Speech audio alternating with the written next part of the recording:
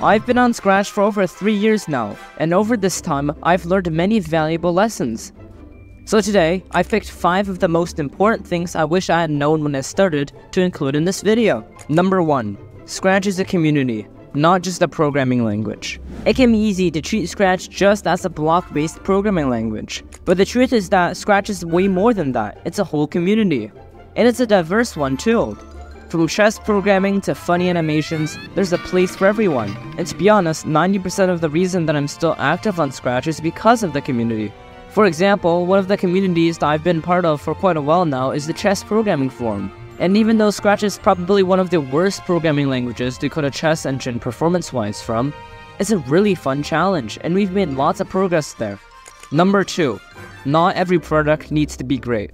Sometimes it's tempting to make every project you create be a really high-effort project that takes a long time to make. But what I've realized is that it can be really helpful to take a break from perfect projects and just have fun and experiment with new stuff once in a while.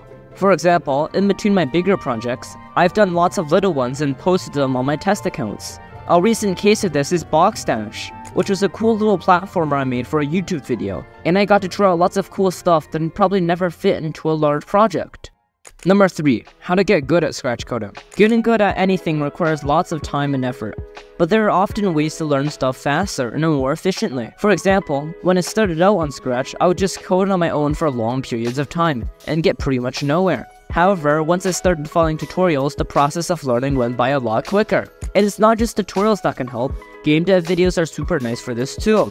There are lots of Scratch YouTubers, and they often post a lot of game dev videos, where they showcase how they made their projects. It can be very helpful to watch how the pros do stuff. And even though I've been on Scratch for over 3 years now, I'm still learning new stuff about it every single day. Number 4. Follower accounts are not that important. At the start of my Scratch journey, I cared a lot about views, hearts, stars, remixes, but above all of those stats, I cared most about the follower account. But having an increasing follower count as the priority also caused some problems, as I would spend lots of time just trying to get more followers, instead of actually coding and learning. So over the years, I've learned to care less on how many followers I have, and instead spend more time coding and making very cool projects.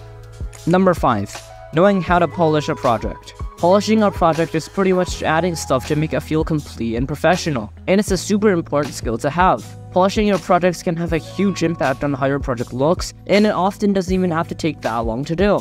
But with that being said though, it's by no means easy to polish a project, and it's a skill that can take a lot of time to develop. And it's not just game polish that's important, but also knowing how to make your games fun is essential too. If you're interested in learning more about this subject, you're in luck, because I made an entire video about this.